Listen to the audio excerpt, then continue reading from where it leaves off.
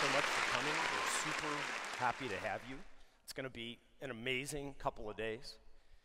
You know, Martin said that we're about to go through one of the most important phases of development in all of our careers and for all of our companies. And normally, when you come to a TSIA event, our goal is to send you home with answers. My goal today is a little bit different. My goal today is to get you to start asking yourself questions that you didn't know you needed to ask yourself.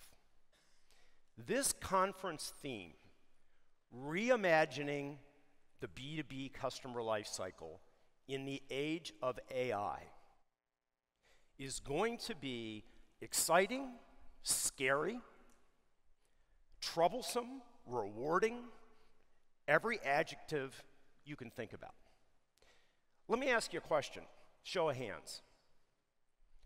Have you already been asked this question? Who's been asked this question? Okay. Who thinks they're going to get asked this question in the next 12 months? Okay. So everybody's either been asked or you know you're going to get asked. I guarantee you the board is asking, right? The CFO is going to start asking. And I want to talk today about what's at stake around your answer to that question. Who has a customer journey map, life cycle, drawing that looks something like this, right? It's a frickin' disaster. It's like, for customers, interacting with our company is like a frontal lobotomy, right? It is just nuts. So what do we do? Well, in the land phase, our salespeople promise a chauffeured experience, right? Gonna take care of you, great team of people, you're our most important customer, call me night or day, the chauffeured experience. In the adopt, expand, and renew part of the life cycle, we kind of try a little bit of a different approach. More self-service, more digital, more, sometimes it works, sometimes it doesn't. And when it doesn't, we trot out the chauffeurs. And that is how sales and services labor grew to become the #1 expense at your company. It is. We spend more by far on sales and services labor to shield customers from this crazy life cycle, more than we spend on R&D, more than we spend on advertising, more than we spend on anything else. Because what we have always done is put employees into the customer life cycle to work with customers, and we gave the employees tools. We gave the salespeople CRM. We gave the PS people PSA, right? But they fronted all that complexity, and we gave them tools to help do it more efficiently. And that's what we thought about. How can tools make our people more efficient, right? That was kind of the primary thought, right? I'm here to tell you that soon AI technology is going to be able to serve customers across this life cycle in profound new ways. And our people, their primary job is going to be to support the technology, to train the technology, to manage the technology, to look at it like it's an employee. Is it doing its job correctly? Does it need retrained? Does it need access to new data, right? Those are going to be the most important roles in the company. We believe that finally, after many years of trying, we're actually about to launch the digital-first B2B customer lifecycle. Truly, truly.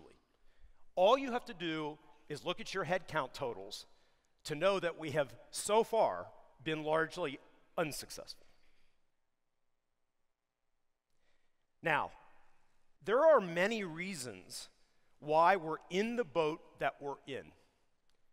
Dealing with us from the very beginning is super tough, right? Imagine a customer trying to get a price, right? Think of all the shenanigans that goes on for a customer to get a price. Super difficult, super difficult. Then they get the product, and it's a super complex, hard to use product. And they need all of our services and all the experts and all the things. And our organizations are huge and complicated. We have tons of people, and there is no phone book. Like, when the customer needs something done, who do they call? So often, depending on what it is, they start off by calling their salesperson.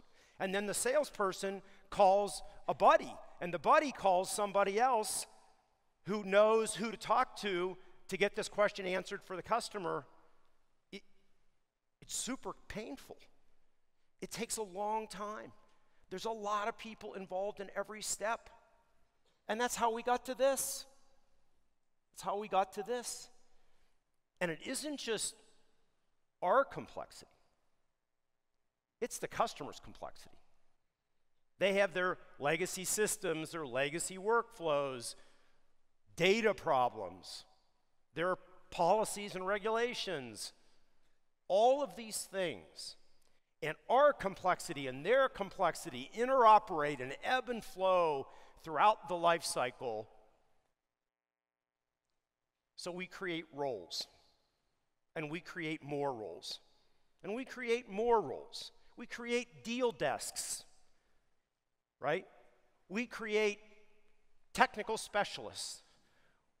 We have good old relationship Rob, the person in the sales process who said, I'm here for you, call me on any issue, take care of it. And then Rob is busy trying to hit the number and goes away for a while until I want to buy something again, and there's relationship Rob, right? So that's how we got to where we are. We had an incredibly complex environment. The customers had a complex environment, and we stationed people in between the two functions, right? Here's your product, here's the customer. Should be a marriage, simple marriage. It's not. And we put people in the equation all the way along through land, adopt, expand, renew. It's going to change. It's going to change. Now, as the village elder, I can tell you that there have been other technologies that have come along in the past that we said are going to change everything. Email, right? There was actually a day before email. Email was going to change everything. We were going to be able to, radically reduce the number of people we had because we were going to have email. And the skeptic would say, hey, all these other miracle technology cures, they didn't work. They didn't work. Why didn't they work? Because often these other channels weren't effective customer experiences. And CSAT, if we drove the customer to one of these other things, it cost us. It cost us.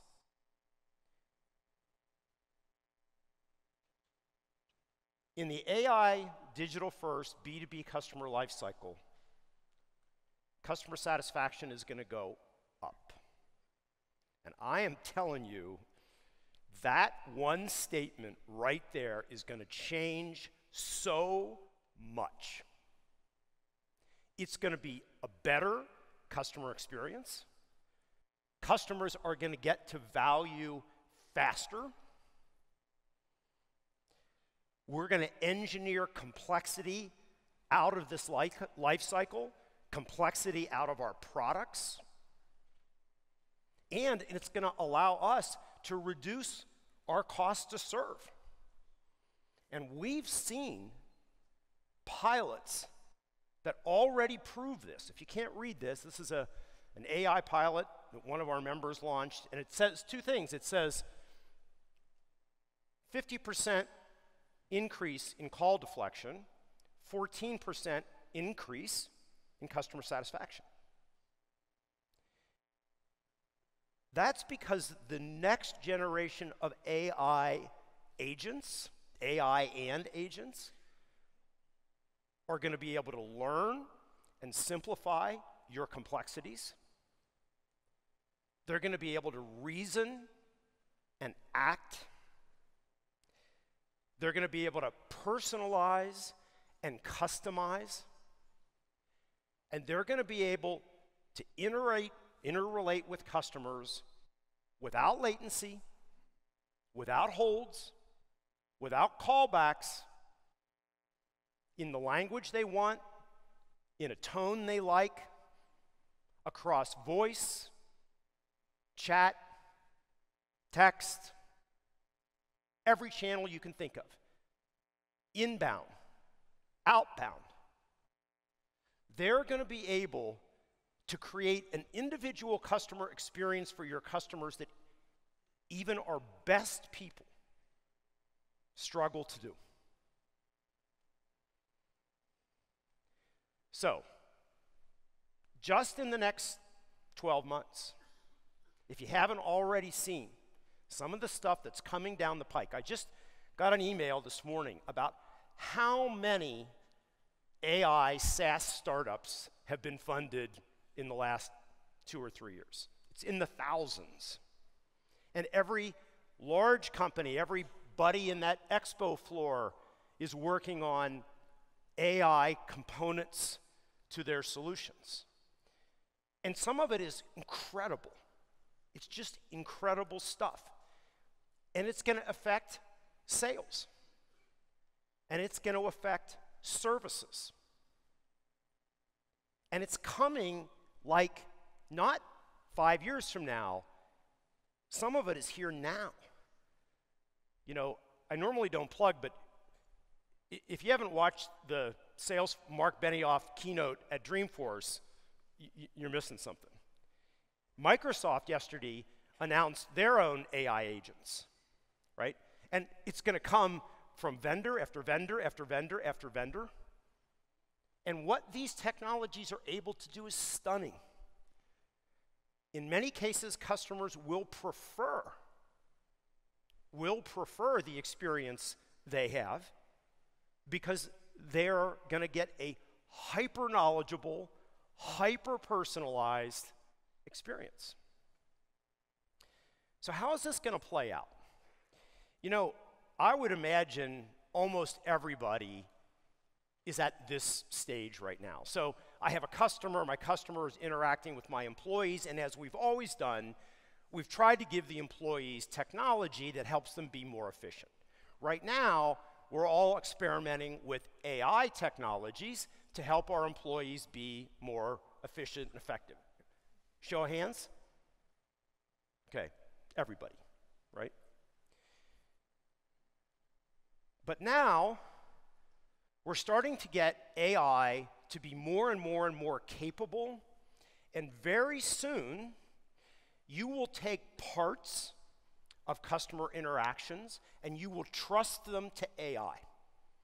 So you'll have people collaborating with AI, and those two together will create a transaction with the customer. But you'll start to trust part of that transaction to AI. So it'll be a collaboration between a person and an AI to be able to create an effective customer interaction and do it in efficient and effective ways. And then you're going to get another part of the transaction, and you're going to get AI to do that. And then another part of the transaction, and you're going to get AI to do that. And soon, you're going to create AI that is autonomous, that can handle the whole transaction. And as I said before, do things potentially better and more efficiently and more effectively and create higher customer satisfaction than the old way. And somebody correctly, a very wise man, corrected me yesterday in the executive board meeting about this phase, and he said, hey, you know how you have the customer still a person? It may not be a person. It may be their AI agent working with your AI agent. So what are you going to do? Are you going to go on this journey, phase 1, phase 2, phase 3, or are you going to go from a cold start to the latest and greatest technology? What are you going to do? And how long is it going to take you to go on this journey? Now, there's always going to be, my mother would kill me, there are always going to be humans in the loop. But how many and doing what? How many and doing what? Remember I asked you the question? The question that's coming your way? The answer you give is going to be so important. And I would invite you to ask yourself 2 questions. What is AI going to allow us to stop requiring people to have to do? What is it going to allow us to stop doing using people? And then you have to ask yourself, what is AI going to help your people to start doing? Things they haven't been able to do before, experiences they haven't been able to create before. And those 2 thought processes create the job math of AI. What is AI going to help us stop doing? That's cost takeout.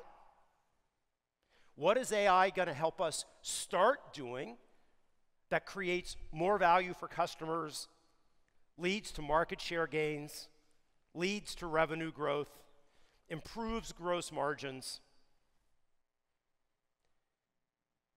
The math of those 2 things are going to determine how many people in your organization get to stay, how many people in your organization get to go. And you know whose job it is to answer that question? You and us, right? When the CFO walks in the door, I'm going to go back to the job math. When the CFO walks in the door and asks you that question, which of these 2 things is he hoping to hear? Right? And if that's all you got, it's going to be tough. It's going to be tough. Now, not all the employees are going to be able to make a transition from what they used to do to what you need them to do. But every one of them deserves a chance to make a transition, but only if you've identified what the destination is, for these people, what skills are required, what training is needed, right? It's us. It's us. It's not somebody else. It's not the CFO. It's our ability to answer that question in the most compelling way. I want to put a new word into your lexicon. Underadvantaged. And here's our definition of underadvantaged. The gap between what you could be doing with AI versus what you are doing with AI. I'm here to tell you, we're here to tell you, as a community of companies, we are super lumpy on this issue. There are so many companies who say, well, a year ago we were doing nothing around AI. Now we're doing this much, so we're feeling pretty good. That's underadvantaged. Underadvantaged is a competitive threat to your business that is going to walk up and whack you in the head at some point in the future. So what is your plan to drive major improvements in your results? Did you notice I did not say, what is your plan for AI to drive major cost reduction? That's a part of the answer. It is a part of the answer. But it's not the whole answer. I would suggest to you that you have to question everything because of what's about to come. 18 months ago, you were the master of what your organization did. Today, we are all students again. We are all students again. And the only teachers that are available are each other. You can pay McKinsey all you want. Do you think they're going to come in and lay out the answers? No. No, sorry. We're going to get the answers by working together.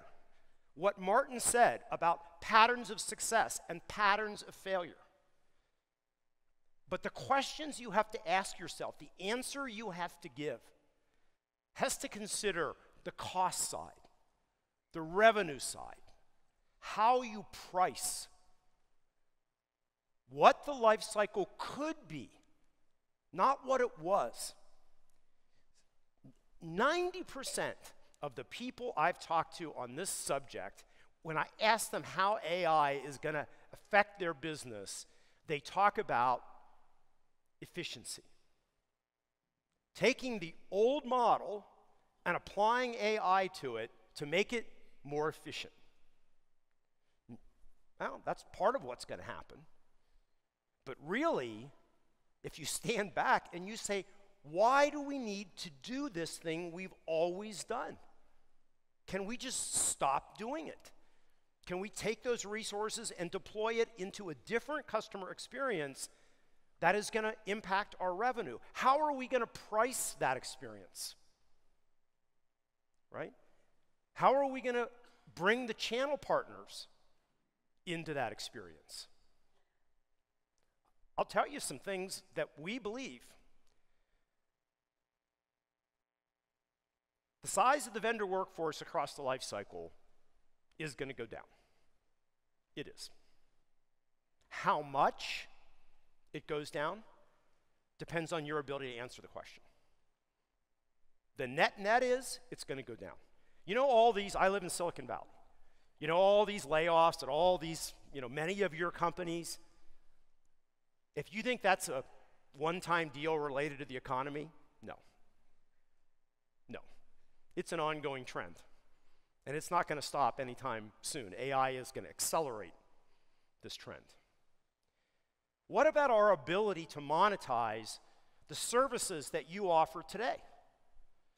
We get these AI agents performing these incredible customer experience tasks across the life cycle.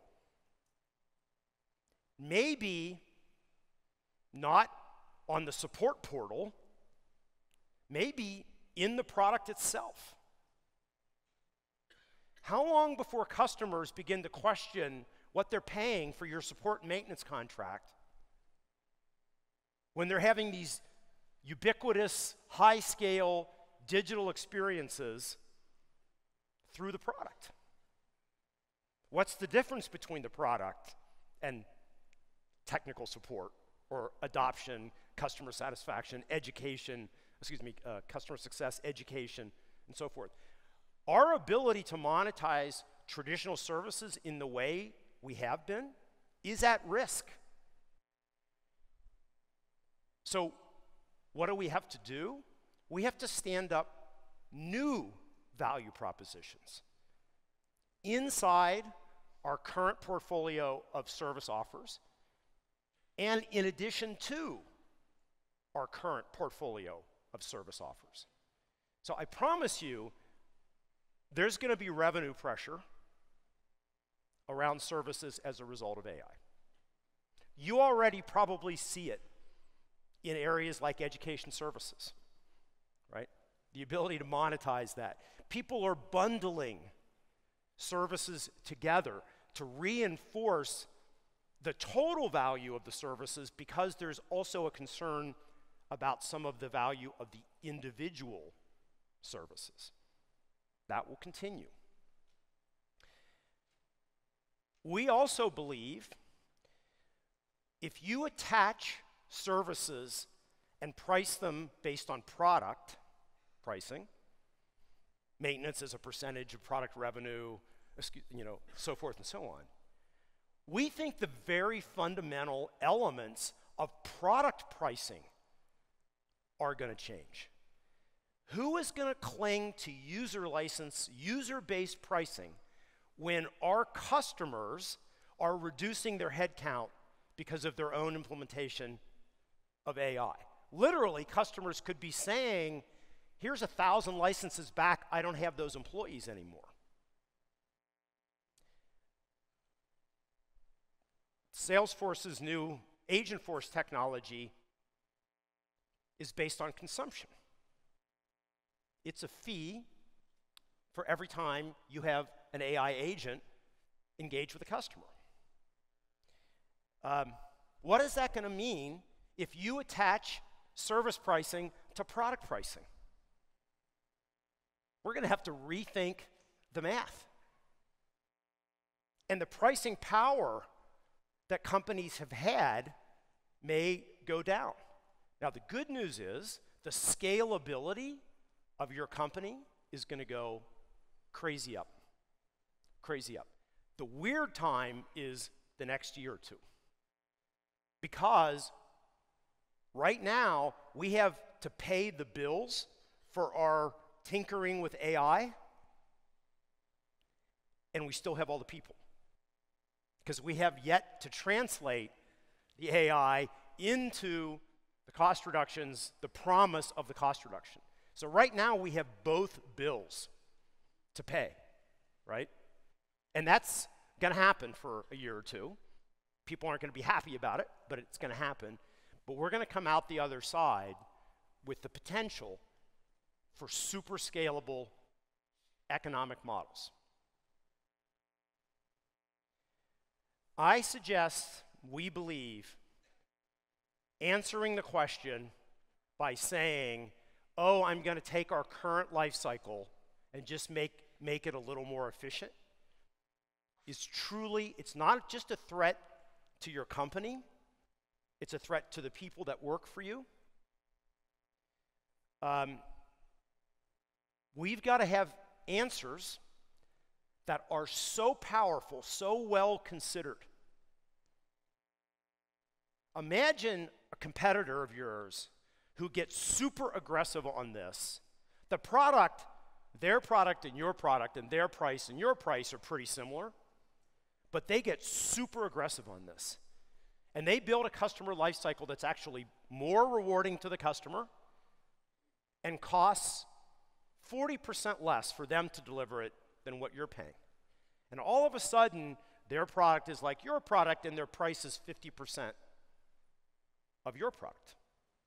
That's not the same competitive landscape that you had at the beginning of this. Companies can apply major price pressure by simply attacking the number one cost on the income statement, which is service and sales labor. And they will. SaaS companies are being built in completely new models. You know, there's a thing about what's going to be the first billion-dollar revenue company with one employee. Right? Now, you know, not realistic that they're going to come and take away your business, move your cheese overnight. But the point is, this is going to be big. I implore you not to be this person. Not us, not me, not PS, not in the healthcare industry, don't be that.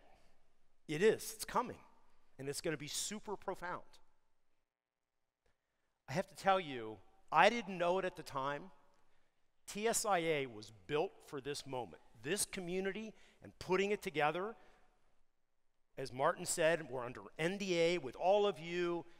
You're telling us what you're trying. You're telling us what's working. We're able to take a lesson from you and a lesson from you and a lesson from you and figure out a pattern of success and a pattern of failure and play it back to all of you.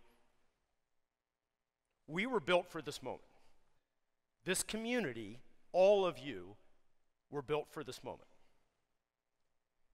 And so you came here working on, working with us, hopefully, on the stuff that you were focused on to take the current model and make it more efficient, more effective, better. And to avoid the trial and error route that Martin was referring to, right? Adopting best practices and doing all those things. That's what you came to this conference doing. And I'm telling you, there is a major new direction coming. And those two dots, see how close those two dots are? That's where we think this is, that close. And so you can either carry on,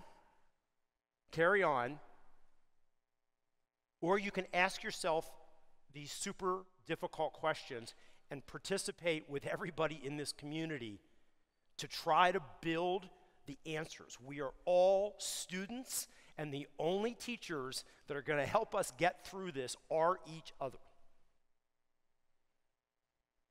I want you to be that person when the question comes. I want you to be that person when the question comes. We can do it. We can do it. We will do it. But I want you to understand the scope of what we think is at stake. It isn't the advent of email. It isn't the advent of voicemail. This is something different. Now, as part of that journey as a community, we, TSIA, has got to use AI to make it faster and better for us to go through this learning cycle together. We can't take 18 months to figure this out. So we have made major investments in technology over the last couple years, and what you're going to see roll out from us starting next month is going to be pretty cool stuff. You know, many of you have done benchmarks with us, right?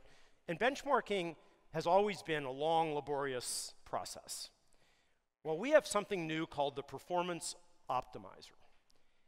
And it is a digital experience that not only does benchmarking and diagnostics, but it also then prescribes everything you should be doing on all of the weak areas in our diagnosis of you. We're going to prioritize that using AI to determine which of the things that you could be doing have the greatest potential. And we're going to do that both with technology and people and you. And then once we have the prioritized list of things to work on, our AI technology will help literally produce step-by-step how to go do some of these things.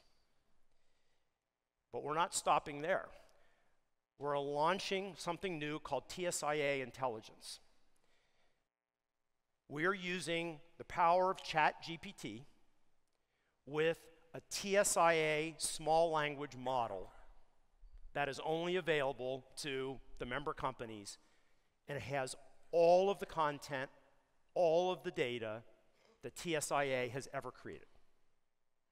The first thing you're going to see starting this quarter is something called an AI-powered content assistant. Every piece of content that you get on the TSIA portal, you're going to see TSIA Intelligence. You click on that, you can not only say, hey, summarize, I don't want to read a 20-page document. Summarize this document for me, and it's going to instantly summarize the document. Then you're going to be able to interrogate the research. You're going to be able to start asking questions, and our ChatGPT with TSIA model on top of it is going to begin to answer your questions about that piece of research. What's coming after that is AI-powered, unlimited inquiry. What I mean by that is any employee in your company is going to be able to go to this AI agent and ask it any question and do it as many times as you want. Right now, inquiry at TSIA, talking to our researchers, you only get to do that a certain number of times. You like hide it over here so that, you know, somebody else doesn't take away your credit for that inquiry. We're going to put the knowledge of this community on the table for every one of your employees to use every single day. Think about the power of increasing the batting average of every decision in your services organization, every decision in every part of the life cycle. How many of all the decisions that get made, how many of them can afford to hire McKinsey? I'm not picking on McKinsey, right? Very often, we make decisions based on our experiences of the past. We make the best decisions we can, that's exactly right. The next set of decisions can't be just based on the experience of the past. The experience of the past could be our biggest enemy, right? That makes sense to you? And not just us, but the C-suite. If the C-suite starts thinking about these new challenges using their 30 years of experience in the old life cycle, that's no bueno. We've all got to learn to think differently, and we need to work together as a community to get new answers, to ask new questions, and to navigate the digital-first B2B customer lifecycle. Thank you very much.